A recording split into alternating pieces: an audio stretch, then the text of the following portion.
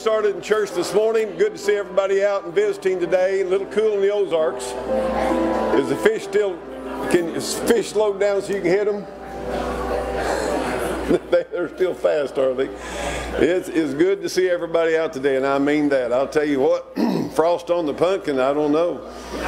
The old saying is, if you don't like the weather in the Ozarks, stick around, it'll change. Just been doing that, hasn't it?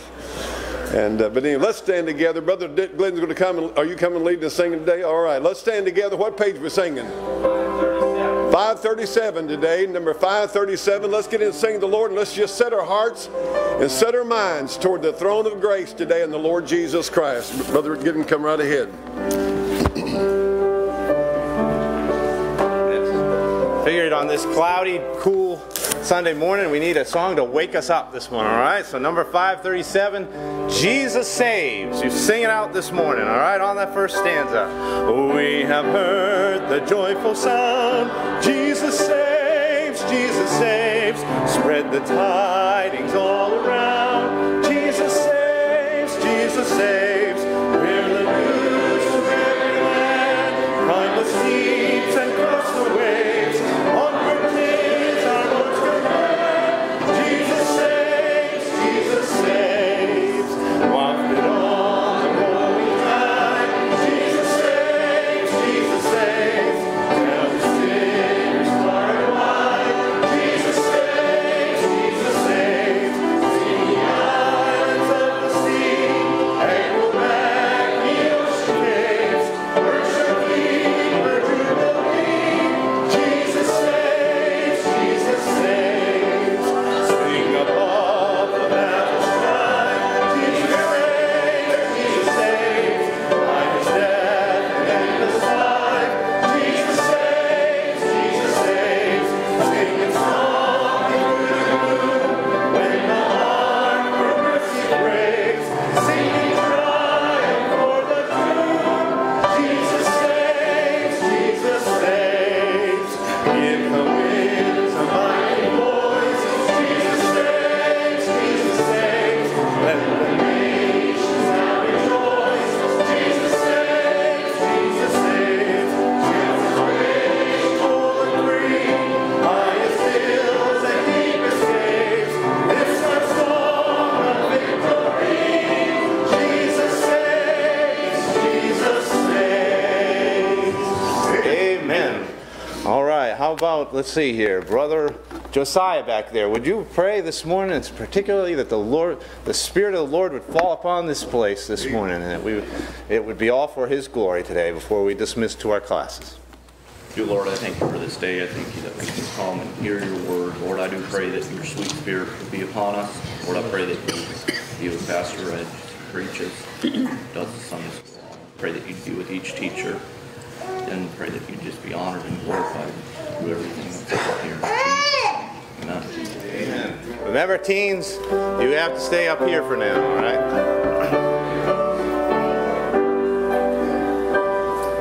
All right, let's take our Bibles to Romans chapter 12 this morning. And Slade or somebody back there, do we have any Romans booklets? If you don't have a Romans booklet, we'll see first of all how many we got. And but if you happen to have brought that, we're in on the lesson 17 on Romans chapter 12. Lesson 17 of Romans chapter 12. And we're going to bust things wide open today. I hope we can aggravate the devil. Amen? I hope we can aggravate the devil. I'll tell you one thing. I'm sorry and low down. I don't have any idea where that thing's at, boys. Is it over in my seat? Where don't you tell? I've been in hell, but I'm glad God got the gospel to me. I'm glad Jesus died for me on that cross and shed his blood and was the perfect sinless sacrifice for a sinner like me. I said the worst verse I have trouble with in the Bible is when Paul said I'm chief of sinners. I tend to disagree with him. I think I am, amen. But I'll tell you something now. We're in an exciting chapter here. Now, you know, if you're looking there at your lesson on Romans chapter 12, it says this: after doctrine comes duty. After revelation comes responsibility. And after principle comes practice. And what's happening here in Romans chapter 12 is God's given us doctrine all the way through here concerning the pagans, the Hebrews, the whole 9 yards. And now he says in chapter 12, start putting it into practice. A faith that isn't put in practice is worthless. Maybe worse than worthless. Amen. Guy said, well, I don't go to church because just a bunch of hypocrites up there. I quit going that. They wasn't getting along. And he's got some of them back. Anybody need one, just raise your hand, and he'll come to you. If you don't have one, need one. And so the old boy asked him, he said, so you don't go to church because there's a bunch of hypocrites there? Yeah, that's right. He said, well, do you go to work anywhere? Yeah, I go to work here. He says, any hypocrites up there where you work? You get along with everybody where you work? Have you quit work? He said, no, I don't get along with everybody. Are there any hypocrites up there? People ain't what they claim to be? Oh, yeah. Well, have you quit work? Well, no. He said, do you win every ball game you go to? Does the referee call every call right? Well, no, but you still go to the ball game, don't you? You can leave a ball game madder than a hornet. You'll go back the next one. You'll say them referees a bunch of cheats. They bought them off and all kinds of stuff. But you go back. But somebody does a little bit of something at church and whoo. So you know where all that comes from. Amen? You know where that comes from. Anyway, we need to put it in practice. And boy, I tell you, there's so much practical good. In Romans chapter 12, Lord, help us today to feed the flock of God. Help us to rightly divide the word of truth and apply it to our lives. In Jesus' name, amen. I beseech you, therefore. Now, he's saying therefore from the previous 11 chapters of all that God talked about there. He said, therefore, because of all this doctrine, because of what Christ did for us, what Christ is doing through us, what the Holy Spirit's doing through us, he said, brethren, I beseech you, brethren, by the mercies of God. You know, if you're going to serve God, it's going to be by his mercy. Amen? We're saved by his mercy. I'll tell you what, kept by his mercy every day. I just want to live under a mercy spout. Amen? That's where I want to stay at because I just need God's mercy. That you do something. You present your bodies a living sacrifice. That's a powerful statement. Now, I want to ask us today, have you done that? Have you presented your body? Now, there's two things we want to hit here today. He mentions in these verses, body and your mind. A lot of people tend to think that your salvation, your Christianity is all about just spiritual. It's about your whole being. Now, God births you, when you get saved, you're born of the Spirit. That's what God, first of all, you're born of the Spirit. Then God begins to deal with your soul, and he expects your body to reflect what's in your spirit, and by the way, it does. Amen. And this is why I love Christianity, I love the Bible, because it is real. Amen. It's not some kind of imaginary facade, religious jumbo.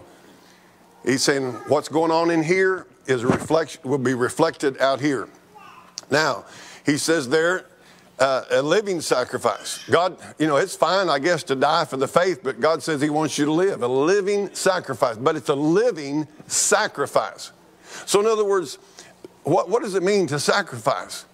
Maybe what you were going to do in life, you won't do because of what God has called you to.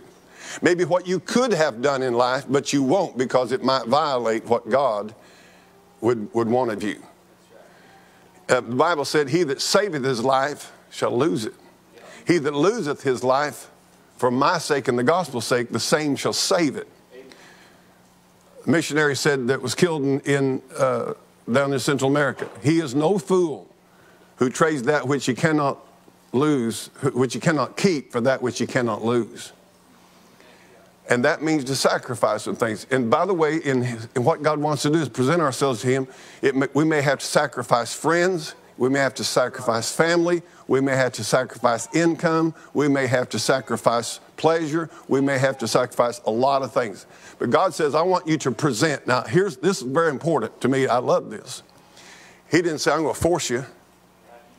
I want you to present it. I want to tell you something. The devil will force you. He'll make you think it's what you need and what you want, but it ain't.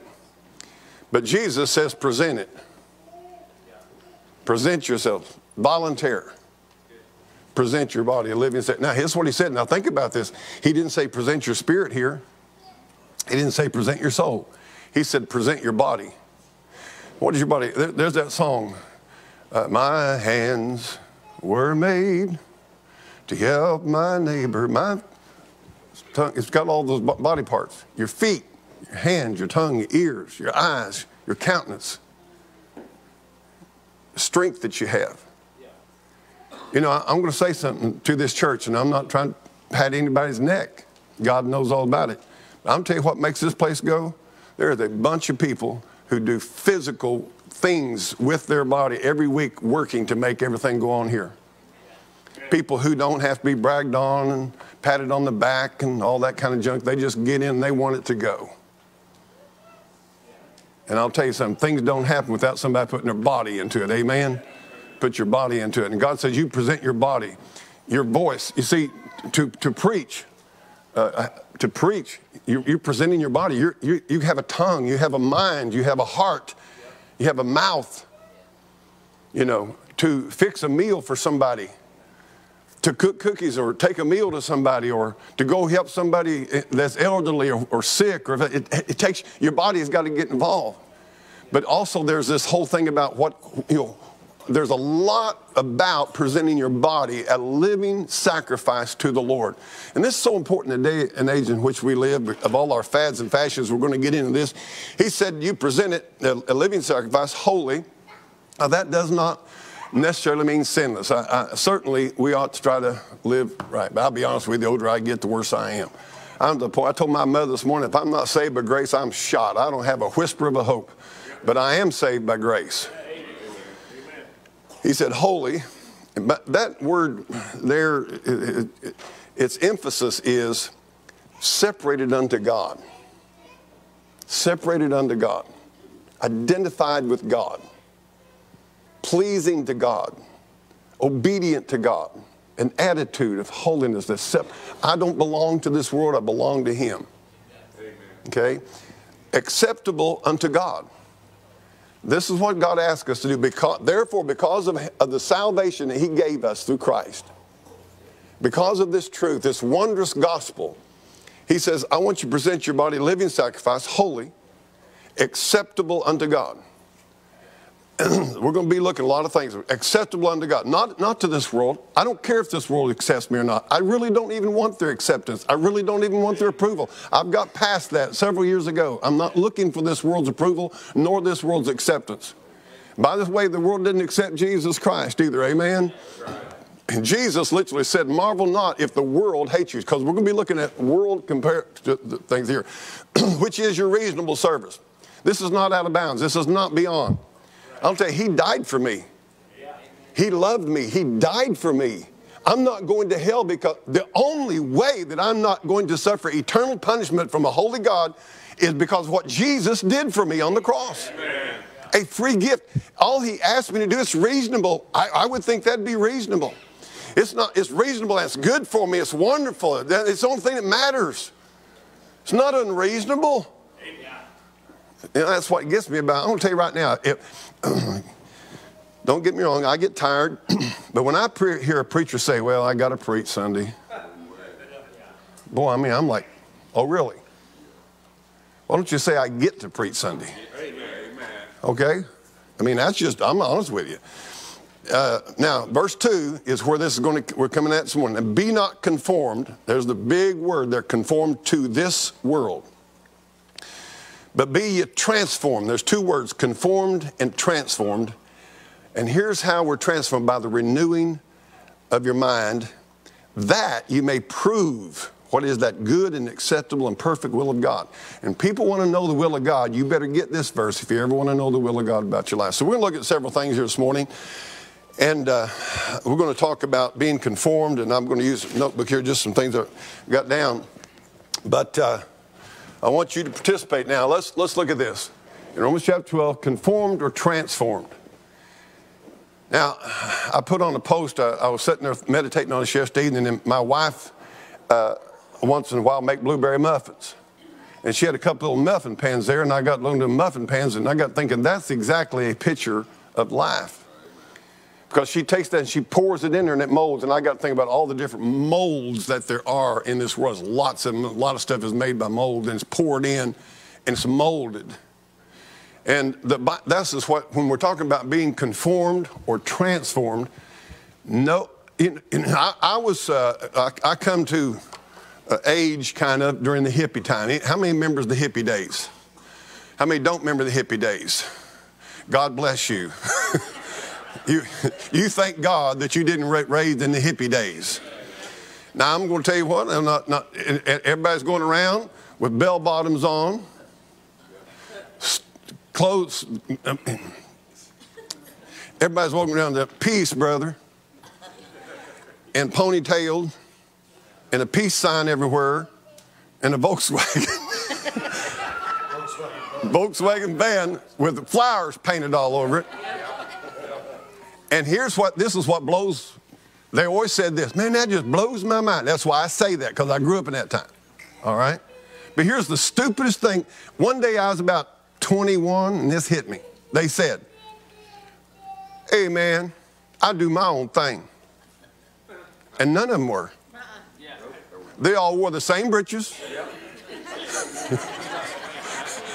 the same shirts, said the same. You know what they were so unique and different. They all said, wow, man.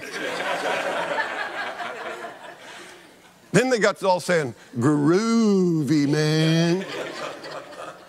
The biggest lie that was ever perpetrated is that we're all doing our own thing. We're all smoking the same weed. Nobody was doing their own thing. You're not doing your own thing either. And I'm not doing my own thing. And this is something you want to get a hold of. There's not a person listening to me or in this building, there's not a person on the face of this earth that is doing their own thing. There's two masters in this world, Satan and God, the Lord Jesus Christ, and you're either conforming to one of them or being transformed by the other. And this is so big because what pukes me out, makes me want to vomit in American Christianity, is everybody's going to church and everybody's worshiping God and go right back out of the church house and conforms to this world. Yeah. And even now they've brought it into the church house, and the church is supposed to conform to the world. Yeah. In every arena. Doesn't make any difference whether it's... All right. So God says, be not conformed to this world. Now I'm going to give you a few verses here. Hebrews 12, 1 and 2 says, looking unto Jesus, the author and finisher of your faith. Don't ever forget that verse. See, what you're looking at and who you admire and whose acceptance you want and whose approval you want is who you will be conformed to.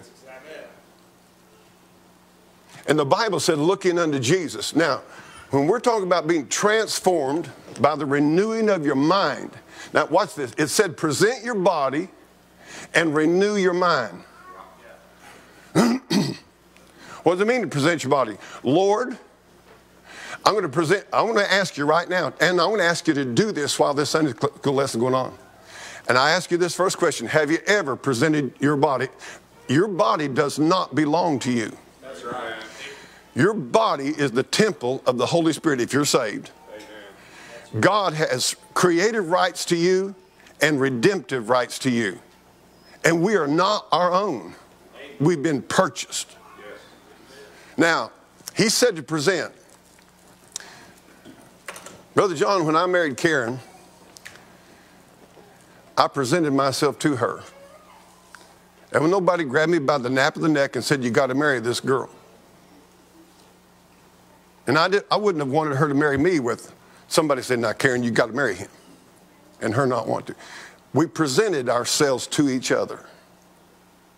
Present, present. Willingly, gladly. Okay? This is what God asked us. The church, the bride of Christ, he presented himself to us and for us. And he asked us to present ourselves to him. This is why Christianity is about love. It's not about rules. Okay? But love, rules, laws, and regulations are involved in love. For instance, I presented myself to Karen. Is it unreasonable for me to say I should be faithful to her? Not if I love her. So I ask you this. Have you presented your body a living sacrifice to Jesus Christ? So what would that imply? What would that incur? What does that mean? How does that work itself out in practical Christianity? How does it do it? Tell me. I want to ask you a question. And don't just stay tied to your saddle. Keep your feet in the stirrups. Tighten your seatbelt up just a little bit. Would Jesus or would he have ever violated the Word of God in any slight way? If he had, he'd have been a sinner and he couldn't be the Savior.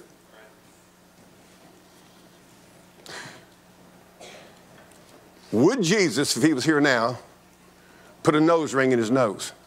No. Why? How do you know that? Bible strictly warns against doing that. That's pagan practice. Would Jesus have had a tattoo? Why not?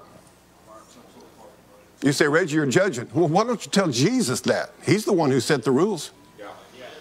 Why don't you just look up to heaven right now and say, you're judging me. You're right. He's going to judge you, and he is judging you now. He's judging me. And I'm glad. Why don't I have a problem with him judging me? Why do you have a problem with it? I want him to, because his ways are right. They're holy. They're right. Amen. And if I love him, and he's the head of the church, who's the boss, me or Jesus? Who's the one who says the way things are going to be around the house? Jesus. You know what? The trouble is, this is why our culture is like it is right now, because we got this rebellious spirit that Jesus has got to conform to us instead of us conforming to him. Amen. And that ain't going to work. And I promise you something, heaven's not going to be full of people who bucked against God all the way through life. Amen. I'm just being honest with you. So what does it mean for you and I to conform? Dean? I butt heads a lot with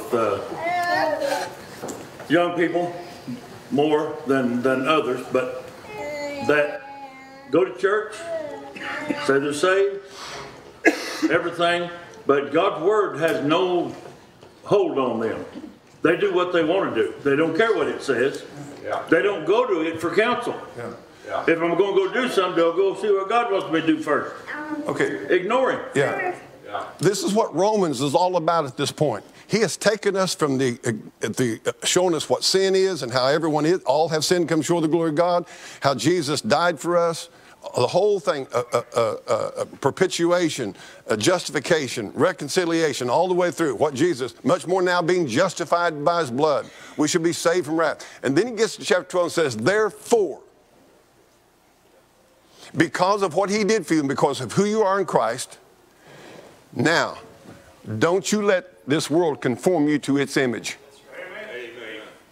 And I'm just going to be honest with you. This is the issue that the Holy Spirit used to reveal to me I was a lost man. Okay? Better get this. Because you see, in your spirit or your heart, you know that inconsistencies, you know, they're messed up, brother. You were talking about the tattoos. There used to be a time when I was the same way. I'd get up. I didn't want to hear that. I didn't want to hear it from my pastor. I didn't want to hear it from you. But I had a rebellious spirit. I left. I went to the world. I've got tattoos everywhere. Hey, listen. I've got tattoos everywhere on everywhere on my body. Not on my legs, but I'm filled up because I was in a rebellious state. Right. I didn't want to hear it. I didn't want to hear the rules from home, from God. But God showed me my error. I didn't keep going and getting tattoos. I even wear my shirt to show them sometimes so I can minister to young people to tell you, if you want the devil, he'll take you down a road you won't believe. That's right. And it is against God. And I came to a point when I looked in the mirror and I looked at how I did my body in a pagan type thing, and the devil wanted me to live in that. But God let me know he saved me from it. So if you've done it, know that God can forgive you, but don't go back to it. Amen. Walk away from it. Be a minister another kid or another person that might want that road. That's what I do for kids because I did it. And you can't take it back. That's exactly it. And here's the secret right there is you better come to a point where you understand that God, Jesus' blood, okay, can I be honest with you? I really don't care if you got tattoos too much. I don't even think about it. You know what? But you know what I do care about? What's your attitude about it? That's what I care about. See? And if you listen to him right there, it's not that we've all sinned and come short of God. I ain't going to be as honest as you were right now about some sins that people can't see. That's right. I might be able to see your tattoo, but you can't see my heart, how wicked it is. Yeah, that's right. That's right. Okay? But the deal is what are we willing to be transformed to from that? Yeah. Now, the reason I said that is because that's a very visible thing that you can see on your body. That's one reason I mentioned it. Start thinking in terms of what am I doing with my body? I mean, if I put a bone through my nose, I put a big deal through my ear, or, you know, I'll just be honest with you, a ring through my belly button and wear a shirt up like this. What am I trying to tell people? What am I doing? I mean, what? My body. But another thing, how about fornication? What are you doing with your body? What about adultery? What are you doing with your body? What about pornography? What are you doing with your body? I'm going to be honest with you. I see all these selfies and they're in the mirror in the bathroom and they've got, you know, hardly, you know, I mean, these pops up, you know. What are you trying to tell people? What are you honestly trying to tell people? Yeah, I don't want no selfie of me in the bathroom. Woo! Mercy sakes alive, amen. Thank you, brother. I needed that. All right, now, he said, and let's get something down right now. This is not about sanctimonious, pious, superior, holier than thou Christianity. The Bible just says that we're to present our body a living sacrifice unto him. It's reasonable. It's nothing holy. You know, it's not being about sanctimonious. Well, I don't have a tattoo and I don't have a nose ring. Right. But I want to ask you a question. If somebody says, you know what, I don't want to do that because of what the Bible teaches, what do you get mad at me for? Why do you get hot at me because I don't think that's right? Why do you have an attitude because I just want to obey some girls over here, some boys over here, and they just want to do right, and you're all huffy puffy at them and call them holier than thou? They want to dress right, they want to dress modest, and you call them, and you snicker at them and snort at them and accuse them of being a Pharisee? Yes. Biggest lie perpetrated is the devil will tell people that we do these things because we think we're better than you. And it's exactly the opposite. Exactly. Amen. It's exactly the opposite. Now, granted, Jesus dealt with all that. There is Phariseeism. There is cloaking and all that kind of junk, and you know, it's the heart rotten, but outwardly making show. There is that. I want to be honest with you. I don't try to teach that at this church and never have, to my knowledge. It's just if the Bible says something, why don't we just obey it? Why don't we just do it? Yes. Well, you were talking about the children, and we try to tell our kids, I mean, it goes along with don't be ashamed of the gospel of Christ. Right. What you said, you know, if people come along like, well, why don't you have a tattoo and why don't you look like us? Well, then that makes them feel some sort of way and they don't want to be, you know, follow Christ. Yeah. Okay, here we are. Here we are. You got this young person. Buddy, whether you young people believe this or not, I was 13 at one time.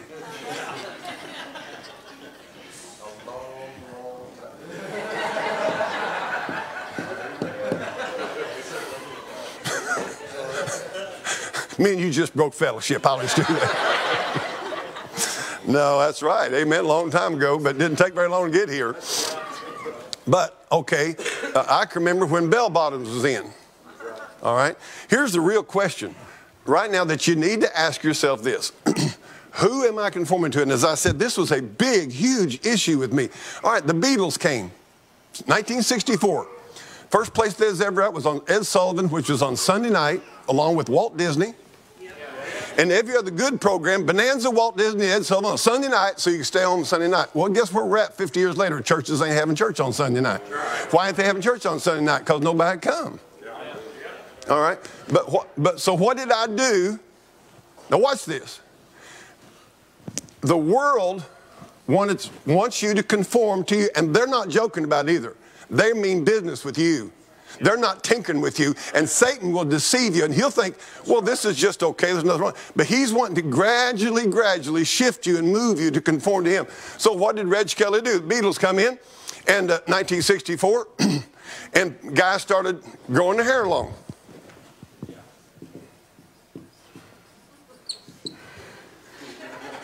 And my dad, you know what he said? As long as you're in this house, you ain't growing your hair long. And he'd set you down in front of mom with them dull, I think some of them had teeth out of them, you know. And you're a 13, 14, 15, 16-year-old boy. You know what you want to do? Hey, listen to me. You want to look sharp for the girls. Don't you lie to me. Did you want her to think you was good looking? You're not sure about it, huh? You didn't really care? Amen. God bless you. Amen. All right. Well, I'm sorry to tell you, but I wanted them girls to think I was good looking. Amen. And so my dad said, well, quick as I got away from home, what did I do? There I went. Now, what was I doing? Can you tell me what I was doing? I was conforming to the Beatles. Now, I'm going to ask you a question. Is the Beatles of Christ or are they of the world? The world. And then came along the bell-bottoms. And then they said, now you're supposed to wear platform shoes.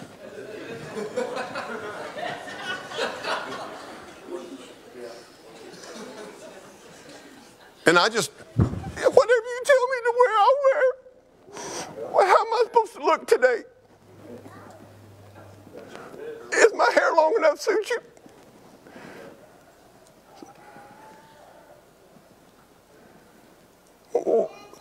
Will you accept me? Will you like me if I do everything you tell me to do? Look like you want me to look? All right, get serious.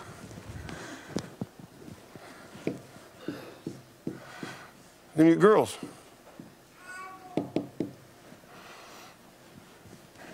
Is my pants tight enough?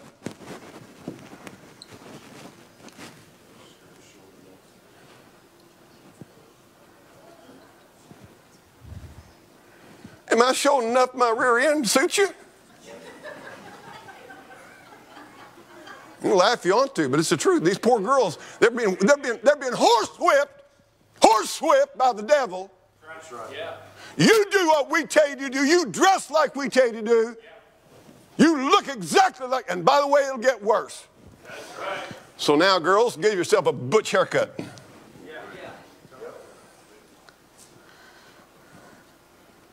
I mean, can I tell you something about this here? It puts you in bondage, and you will never satisfy them. Never be good enough to be accepted and approved, and next week they'll have a new fad for you. Right here is a big one. We'll put it in red. Watch this. Trendsetters.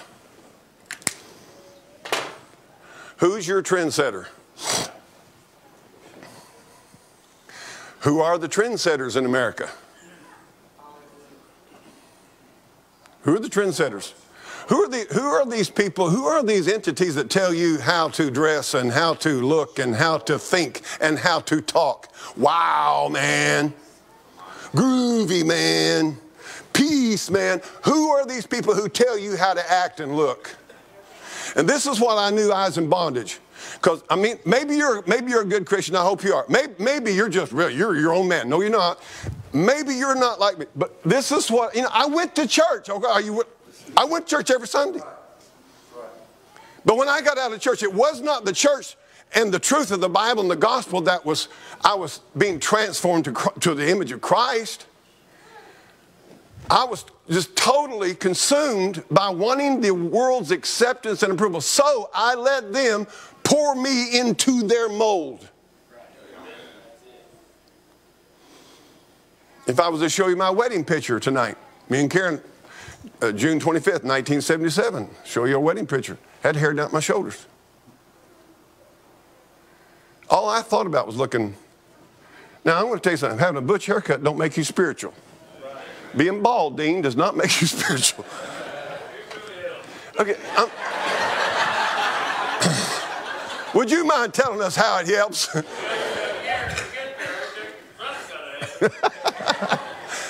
And it's just not, by the way, get beyond the junk. Get beyond being offended Get beyond. Why don't you just back up and say, you know what, I'm just going to get honest with myself this morning. Why do I do what I do? Who is transforming me? Who is conforming me to whose image? And this is how I knew I was in bondage, because if I saw on TV there was a new fad, or there was a new way you're supposed to talk, or a new, let's look at the trendsetters. Who are the trendsetters? TV would be a trendsetter, right? Sports. Education. Social media.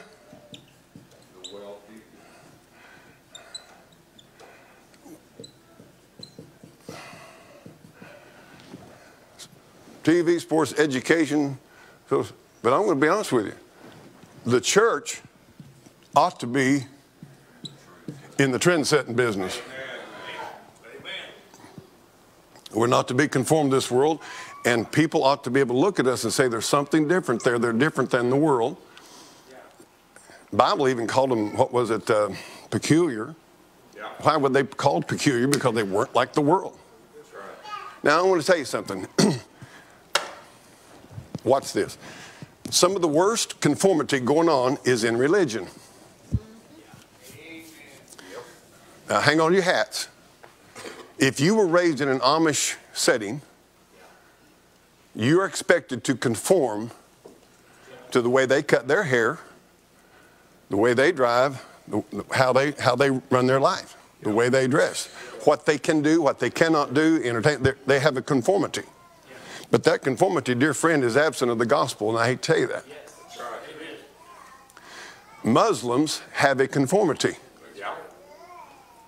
If you're a woman, and you know what I can't get? I can't get the women livers in America being so positive toward Islam. When they don't let their women do it. When they want you covered up. All they want you to be able to see your eyes. Christianity is the most liberating thing for a woman that ever was on the face of this earth. No other faith in the world tells a husband to love their wife as Christ loved the church and gave himself for it. But conformity. I just ask you this, and I don't know. I know my personality about ruins my message half the time. I'm just being honest. You get sarcastic, you lose your message if you ain't careful. And I have a tendency to get sarcastic against sin. And I'm awful bad. The world likes to mock us, and I'm awful bad to want to mock them back. And, that don't always work. This here will bring liberty. It'll bring life. Conform to Jesus Christ. You ought to ask yourself a question. Do I really want to be conformed to the image of Jesus Christ? Is that a desire of my heart? Or is it just really a surface joke? Is it just cheap talk on Sunday morning? Or do I really desire for the Holy Spirit and the Word of God? Now, watch this. It says renewed. In the spirit of your mind, okay, in your mind. This is where the battlefield's at. This is where the battlefield's at. This world, how do you get renewed in your mind? What happened, and I have to use my own life as an illustration a lot of times. What happened to me to come to a point of where I didn't really care what that bunch thought anymore of how I looked, dressed, talked, or acted. And I wanted to be transformed to Christ and to the Word of God. You cannot separate Christ from the Word of God. Cannot. Okay? You can't separate them. One and the same. And we want to be biblically minded. So we start reading the Bible, and what does it do? It renews our mind. We start thinking differently than we used to think.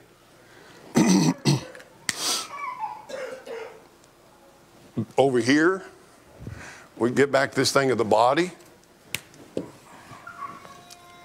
When I was conformed to the world, I wanted women to dress immodestly so I could enjoy the pleasure of seeing them and fulfill the lust of my flesh. Are you listening to me? Girls aren't stupid. You think your daughter doesn't watch here in church all the time?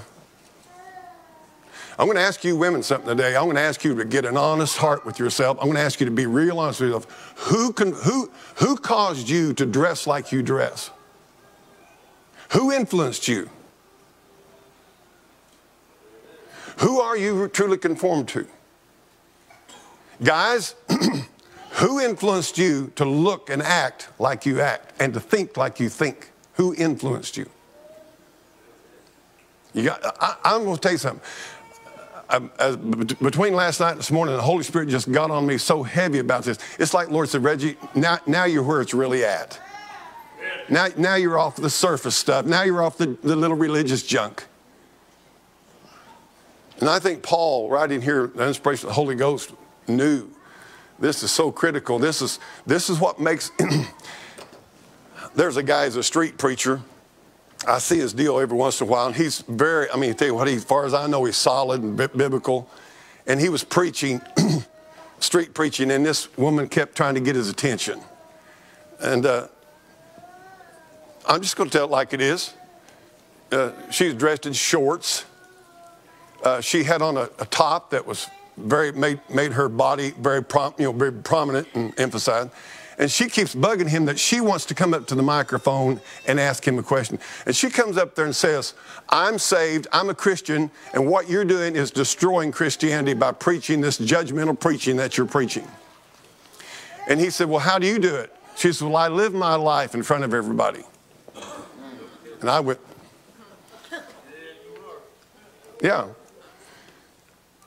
But what was really going on was she was convicted. That's what's really going on. And he didn't want to, but what I'm saying is, when we secretly or even blatantly, and by the way, young people, here's what will happen. First of all, you'll have a secret rebellion in your heart at your home, secretly first. You'll do what mom and dad says to do and go where they said, but secretly you're inside, you're rebelling. And here's what has to happen. And you say, Reggie, what makes this kind of thing happen? I don't know how to explain it any more than this, but when a person gets saved, the Holy Spirit of God has to do something in your heart that makes you want to present your body a living sacrifice. He will not coerce you. He will not force you, but he will do a work of love to the Lord. By the way, a love for other people that'll make you want to move from being here to here. And you're going to have to come to the point of where you care more about what God knows about you and thinks about you than you do what the world thinks about you. You're going to have to come to the point of where it's not about approval of the pastor. It's not about approval of the people in the church. It's about what am I doing to gain the approval of God in my conduct, in my mannerism of life. That's the big deal. Let me just tell you about conformity. You can have an unbiblical conformity in a church. And we need to watch that here. Let's be honest with ourselves. Let me tell you what I love about biblical Christianity. Now watch this. Phil and I are in the same church today, worshiping the same God, but we are not dressed alike. Are you listening to me? But tell me what we do have in common today about our dress. We're both modest. You see, it's not whether you're wearing overalls or a suit. It says, are you following the general principle of Scripture? It's not about how fancy your clothes are. Me wearing a suit and tie today does not make me one iota better than this man. That's right.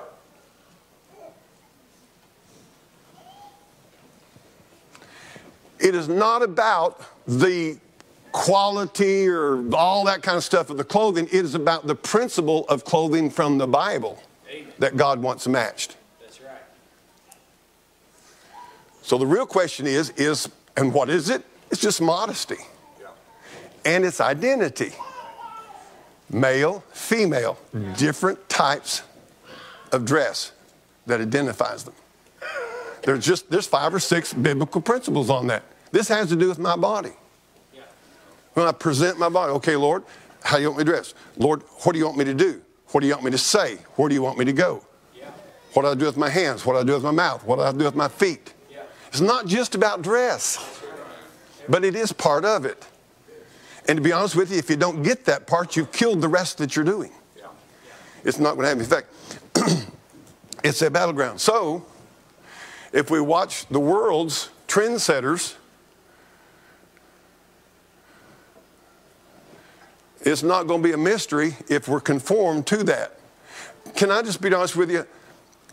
I would say that 99.9% of parents of children in public school have no earthly idea how much trend setting is constantly going on toward their children from the time they get on the bus till the time they get back, much less what they're getting on TV and social media.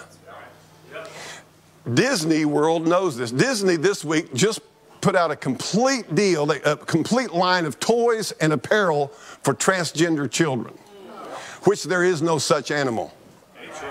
Okay, but they put out it. What are they doing? They are desperately, these people are serious out of hell. Now, I mean, they are serious satanic people, and they mean to set the trend in America for children. They want it to take over the culture. You say, Reggie, what are you doing here at church? I'm fighting them. I'm fighting them with everything in my soul. And you know, the world is going to do what it's going to do, I promise you. And I used to be there. I know how they think. I know what they want. I know what they demand. They demand slavery, absolute submission to them. Okay? But when you get saved, God expects you to present your body to Christ holy. All right? He expects your mind to be renewed by the Word of God.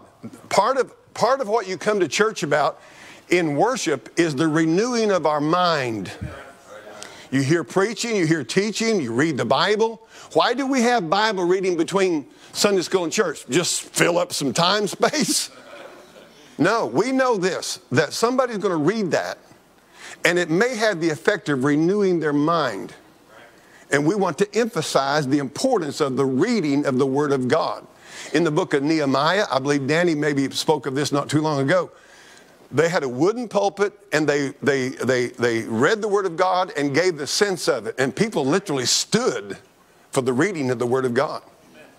And they gave the sense of what were they doing with those people. What happened when Josiah, wasn't it Josiah when they found the Word of God in the temple? He rent his clothes and he said, oh my land, we've gotten away from the Word of God. And when he read the Bible, he renewed his mind and said, we're not doing what God said to do. And he totally went back and said, we're going to change the way we live in this nation. What was that? A renewing of the mind. And here's what bothers me. We're telling people today, be sure and get saved. Be sure and get saved, Reggie. And don't go to hell, but live like the world all you want to. That's the message most people are getting. You get this, just come as you are. Oh, you just come to Jesus like you are. No, you don't. I'm sorry. No, you don't. You come to Jesus with a repentant spirit and heart looking for mercy. That's right. Somebody says he'll change you. I'm going to tell you what will happen. If you really come to Christ for salvation, he'll start changing you before you ever get to him. That's right. His spirit starts dealing in your mind. I need to change. Something needs to happen with me. Yes. And so this business about, oh, you just come as you are and God doesn't require anything, nothing, everything, you can just go on your merry way, but you're saved. It's a false gospel. I'm sorry. Terry. I'm always talking about the myth of jail, but there was a guy one night, we were giving the gospel, and he called me aside and he said, now, if I get saved, do I have to give up this? Do I have to give up this? That, you know, he's going down the list. He was trying to check out whether or not, you know, he was going. I said, you know, the thing is you're saved by grace, but I said, I don't think you're ready to get saved right now. Yeah. If that's what's on your mind, you Yeah. come to Christ and you let him deal with your sin. You don't make the call. He does. It's the Spirit that's going to reveal these things to you. Exactly. Please get this down and please understand this. We are not saying that the Bible teaches that this renewing of your mind and this presenting of your body saves you. It doesn't save you. It is a result of salvation. He changes the way, he changes your wants and he changes your desires. Now here's the deal. You still have a flesh nature and that's not going to be changed. If your flesh nature lusted before you got saved, your flesh nature is still going to lust after you get saved.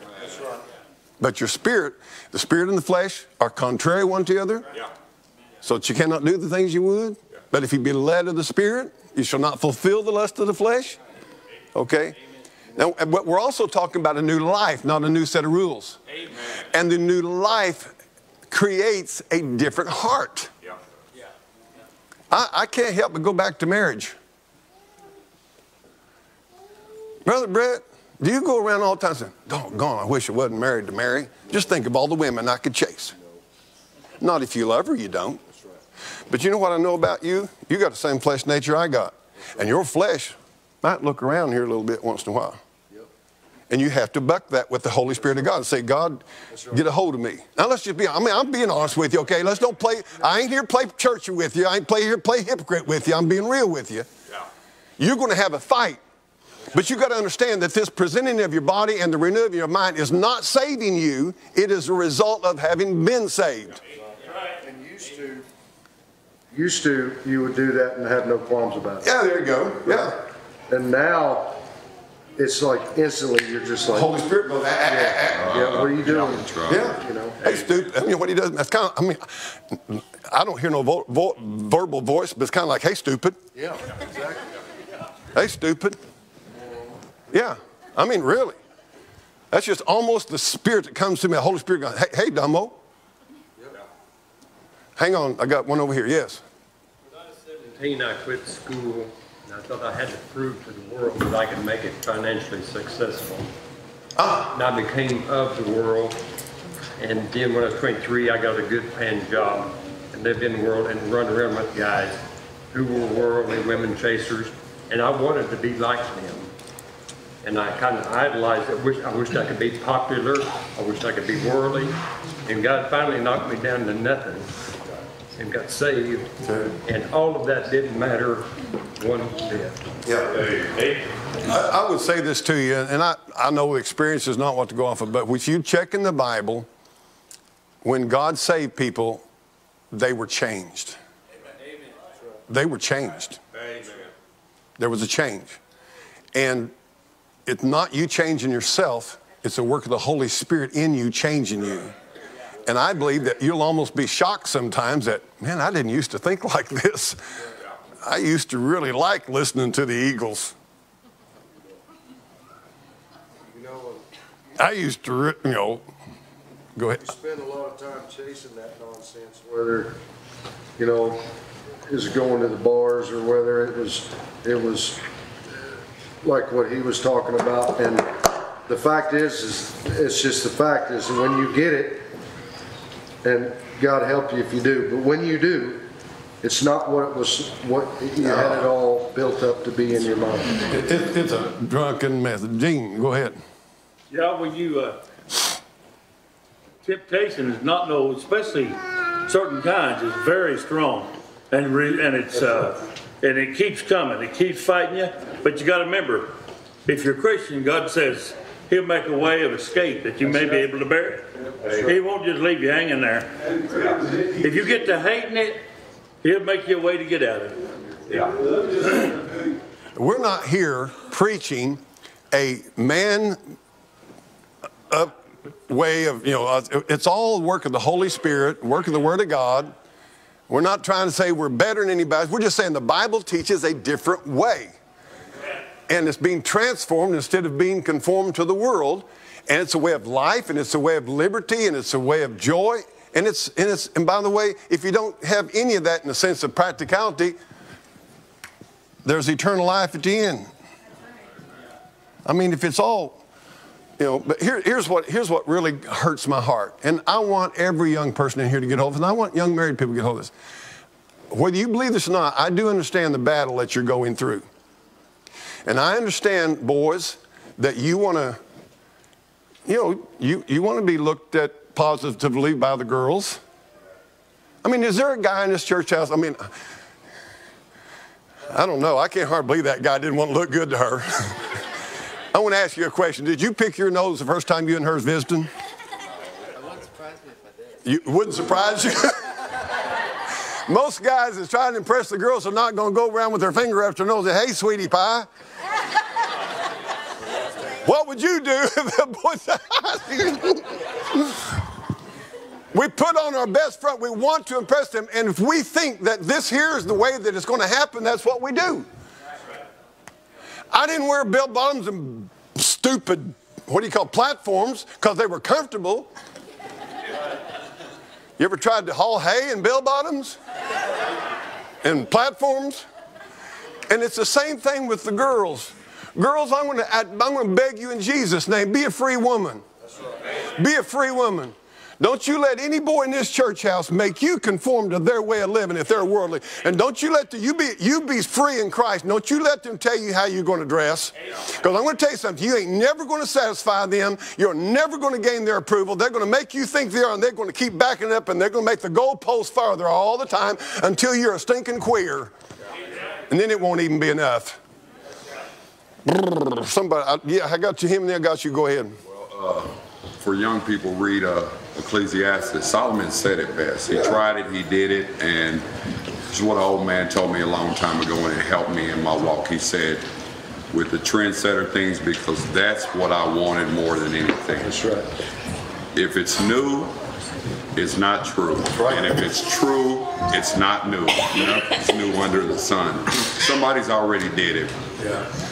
I'll be honest with you, if you kids want to really get a good dose of what life's real about and understand that things are generationally don't really change, go back in the 1940 about World War II time and see what all the girls were doing, see what all the guys were doing. Everybody was doing the same thing. Go back to the 1920s. They were still doing it. Everybody was trying to fit and conform to what they thought the world wanted to do. There was two sets. They were either conforming to the world or conforming to Christ. This is nothing new. Your generation's nothing new.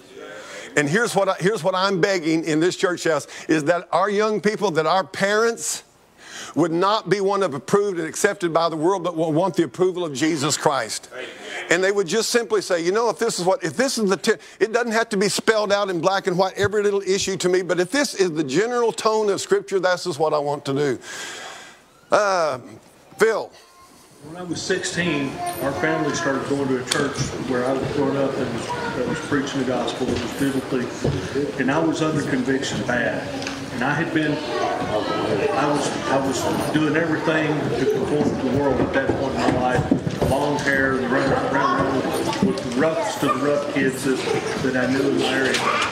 But I started falling under conviction. I knew that something in my life needed change. I knew that where I was going was taking me to hell. I got that much out of the preaching that I was sitting under. What I did not understand was what salvation was, what the gospel was. I did not understand. So in my mind, I thought I had to be better. So I started. Everybody, please get a hold of this. Get a hold of this right here. This is critical. So I went through a period of time where I kept trying to do better, but I knew in my own mind it wasn't getting it done. I wasn't doing better. Just when I thought I was doing good, I would nosedive fast, you know. And so over and over again, I knew. And so it wasn't doing better. It wasn't making me feel better. It seemed like it was getting worse and worse until the night that there was a revival going on, and I heard a man preaching, and I don't remember nothing about the message except for what you're doing is not going to save you. You cannot do anything to save yourself. Christ already done it. And you know, and for the first time in my life, it wasn't the first time I probably heard the gospel, but for the first time the gospel got in. The Holy Spirit was illuminating your mind. Let me just say two or three things. We're going to wrap it up. We've got 1 minute left. This is Bible. This is the summation of what Paul said, therefore.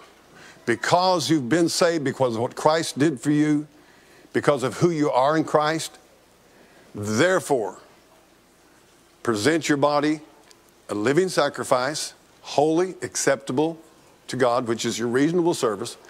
Be not conformed to this world, but be transformed by the renewal of your mind. Now, let me tell you, I want to give you, God don't write no new Bible through nobody, especially me. But I can prophesy what's going to happen to any person in this congregation or listening to me who rejects this.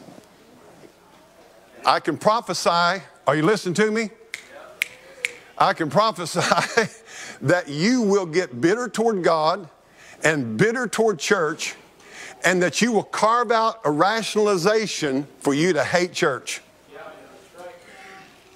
If you're saved and you resist this, you will begin. Now, here's why I'm getting back to him, what he said. He was in church, and he's hearing all this, this is wrong, this is wrong, this is wrong, but he really didn't understand the gospel. That can happen in this church. Somehow or another, you have not been illuminated to understand that salvation is a new birth based upon what Jesus Christ did for you on the cross in his death and resurrection.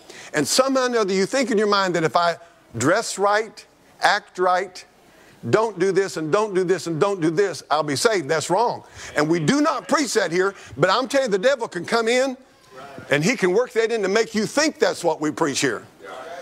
And so what happens is, you are in the middle of this thing, watch this, you're in the middle of this thing, and your mind from week to week goes back and forth. Now watch this, a double-minded man is unstable in all his ways. And what will happen is that if you don't yield to Christ, present, and you're, the raw reality of it, probably not saved, but you come over here and you just make up your mind, I'm going to do what, watch this, I'm going to do what I want to do. But you're not. You're doing what the devil and the world's telling you to do. And you will, watch this, be under bondage, condemnation, no peace. And then if you're not careful, you will have a bad attitude toward Christianity. And there you go. You get buddied up with some friend, and they'll say, man, you don't hear this band we got at church. Can I just give you a little bit of light? You walk into a church house, and they've got the lights shut off except on the stage. Run. Let's stand. We're done for this part. I don't know what we'll do next week. We may rehearse this just a little bit, but we're going to keep trucking through Romans chapter 12. Get into spiritual gifts a little bit there and so forth, but I'm glad everybody's here. Just want to encourage you in the Lord. Hey, man, I tell you what, I like tough stuff. Amen? I'll tell you that Bible's truth. Amen. That truth will help you. Amen. Boy, I tell you what, I love the Lord. I hope you do today. I want to tell you one thing. We ain't here to play games with nobody's mind. We don't play mind games in this church. You're either saved or you're lost. You either know Christ or you don't. If you don't, I want to encourage you to get saved. Know the Lord. And you can be. It's free. Amen. Brother John, you're awful handy. Would you dismiss us? And then everybody loves Jesus. Get a songbook and come up and sing. That'll get them up here. Amen. Lord, we thank you for this opportunity to openly praise you and worship you and glorify you. We pray that you would be glorified in this service, that you would be honored in all of our hearts, all of the time. We pray that you would change us to be like Jesus, and not of this world, but separate. We pray that you'd help us to do your will. Help us to see your word and to divide it and to live by it. In Jesus' name we pray. Amen. Amen. Come on up and let's sing this morning.